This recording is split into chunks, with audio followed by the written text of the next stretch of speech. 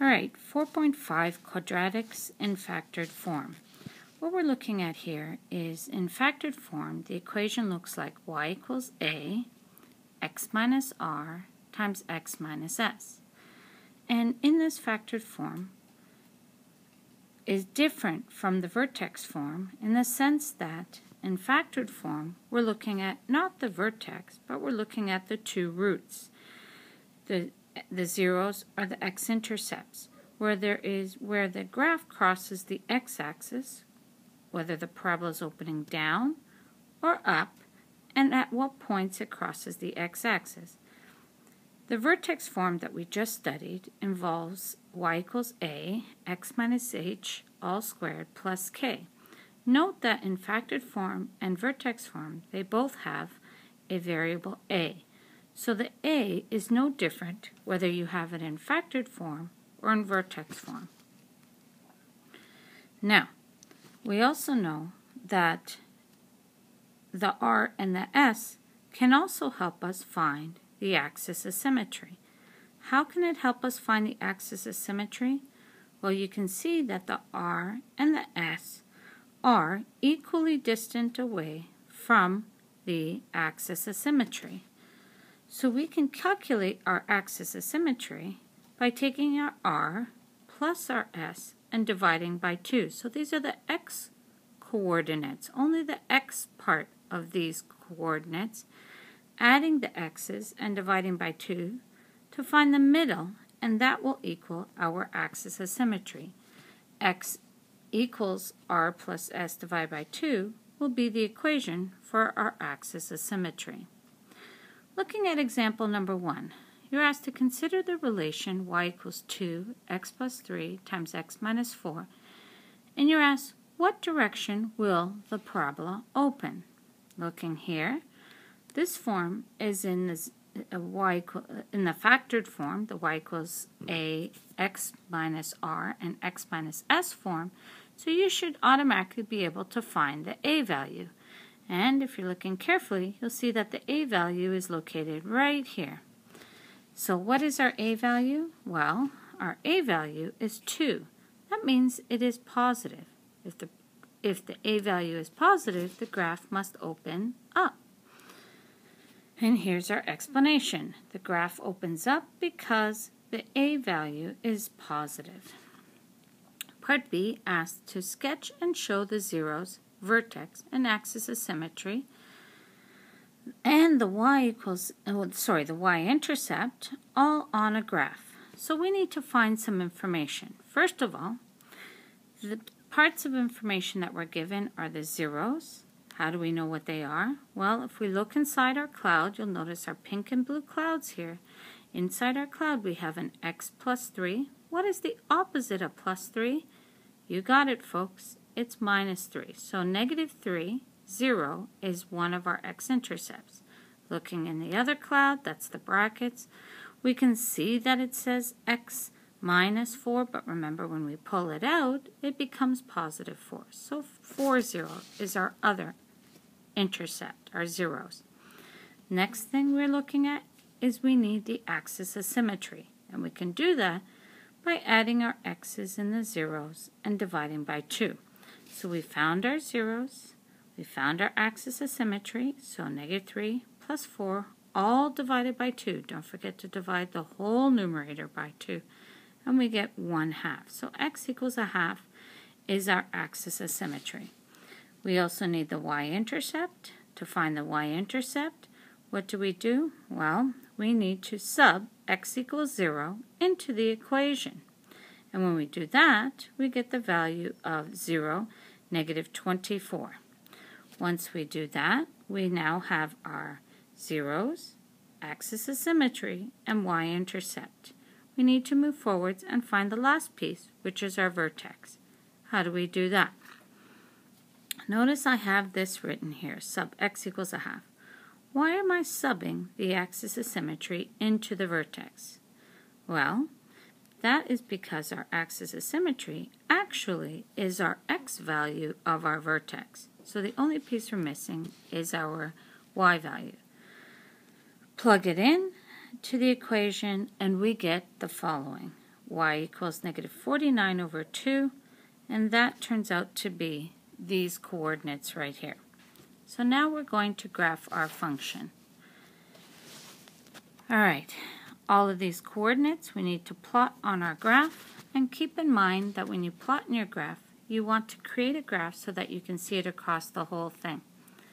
So, what do we need to see? Well, our x-axis is located near the top because none of these have a positive y value. So we can move our x-axis right to the top of the screen or near the top. And our y-axis is located slightly to the left because of the fact that we have more positive x values than we do negative x values. So again, the y-axis moves so that we can display our information as widely and as much as possible. So we look at our scale. So here we go, the scale along the x-axis. We want to be able to graph from negative 3, lowest on the x, all the way up to 4, which is the highest on the x. And this allows us a nice range right here. So from negative 3 all the way to 4. The next part we have to do is find out what we're going to determine our scale to be going downwards. Well, if we were to count by 1, so each block is 1, or each tick is 2 if you want, we would not get to negative 24. In fact, we won't get anywhere near there. So we need to determine a different value. Some people may say that the value should be going by 3s. The problem is we also have to keep in mind we have to graph negative 24.5. If we went every 2 blocks is 3, we would get to negative 24. In fact, we'd get beyond that. But the problem is, how do we graph negative 24.5 with this vision in mind? It's a little bit harder. So we chose a scale that goes by 4s. So every tick goes by 4s. And here would be negative 20. This would be negative 24. I know it's not all the way to the bottom, but it's a good representation based on the grid that you're given. Now we need to graph this, and sure enough, there's our graph. Don't forget that we want a nice, smooth, rounded curve, no pointy. Try to make it as smooth as possible.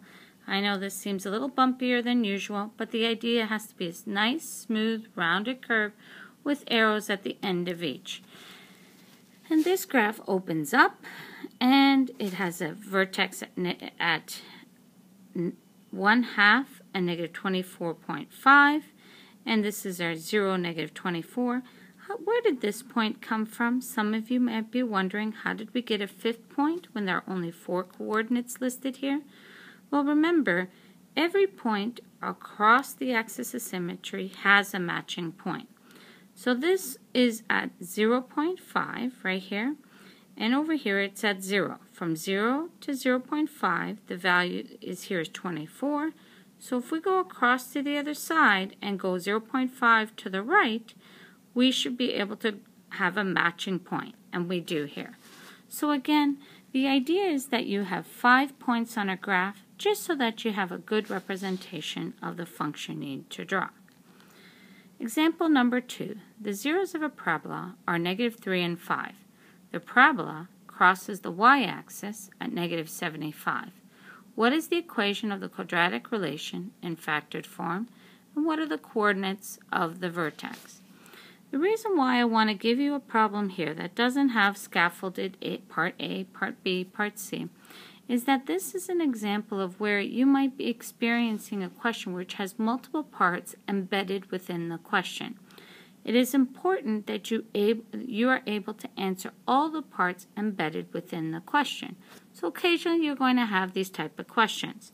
Now here, what is the equation of the quadratic relation factor form? That's one part that we need. The other part is what are the coordinates of the vertex. So how do we do this? Well, we sub r equals negative 3 and s equals 5. And what else are we going to sub? How do we know that those are r and s? Well, it says here that these are the zeros. They're their roots. And we're going to now also sub the point. What is the point? Well, 0, negative 75.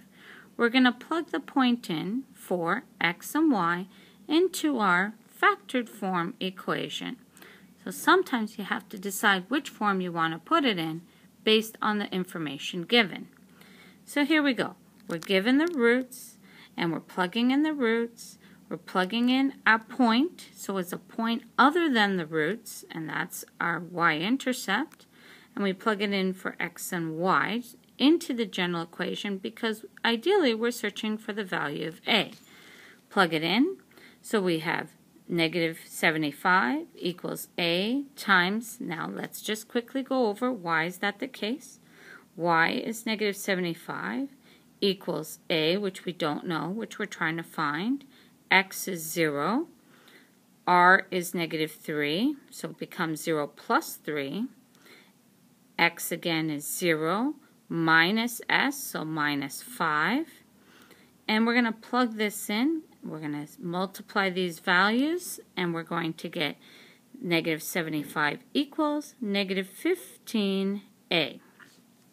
From that, we divide both sides, yes folks, both sides, by negative 15. And we get a is equal to 5. So what we've discovered now is the a value, which tells us the part of the equation we were missing. So our final equation is y equals 5, x plus 3, and x minus 5. Keep in mind that in any equation, whether it be linear or quadratic, there is always a y, and there always is an x squared. And how we're going to have an x squared is we're going to learn in the next unit how this actually becomes x squared. If you remember from grade 9, x times x gives you x squared. All right, last part, what are the coordinates of the vertex? Well, we have our zeros. Okay, one more time. We have our zeros here, folks, right here.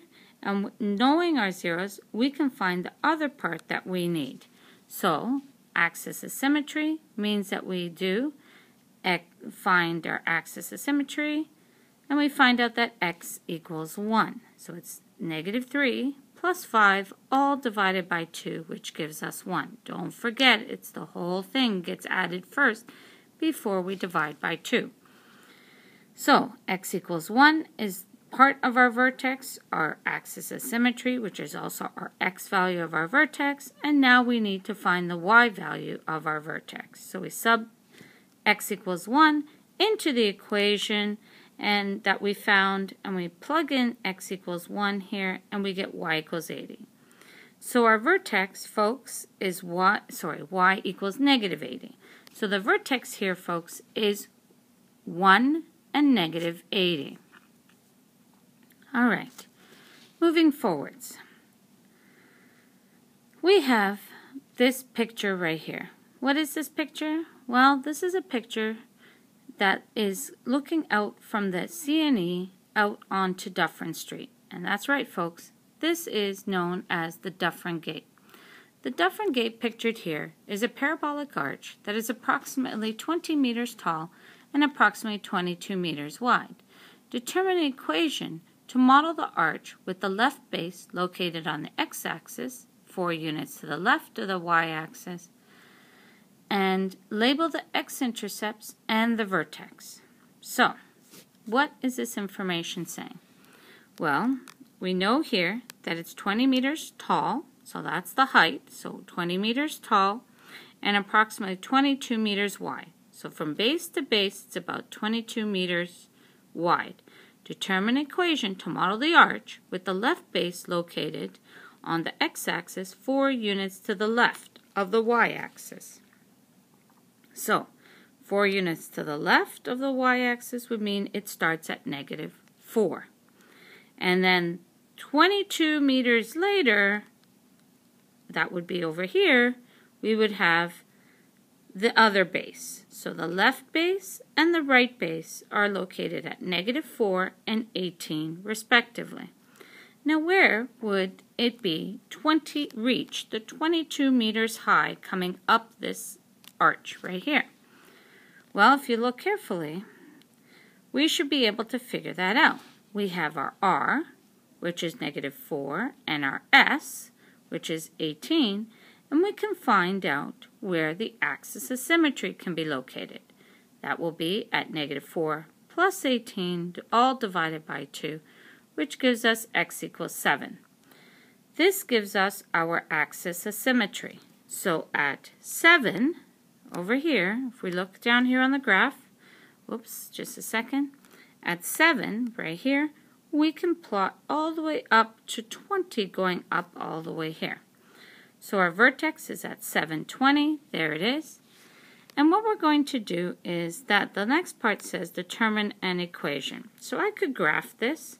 In fact, we could even take this picture, which if we do in a second, I could technically even fit this picture right over our graph. And let's see if we can do that. We can do it. And we can take our, and then just literally, oh, it doesn't allow us to do it. But technically, I could have easily have put this right over the graph and put it on there.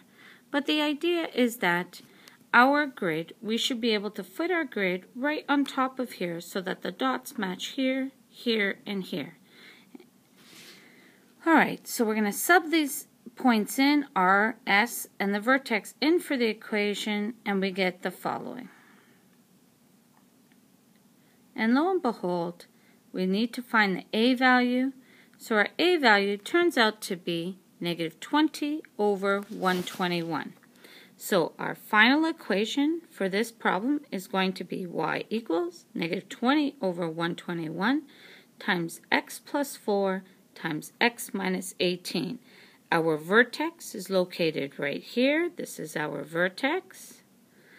And our what else do we have to do? Label the x-intercepts, and these are our roots right here. Our roots. Okay, right here and right here. So we have all the values that we need on our graph. All right, that's the end of the video, folks. Have a great day. Have a numerical day. Take care.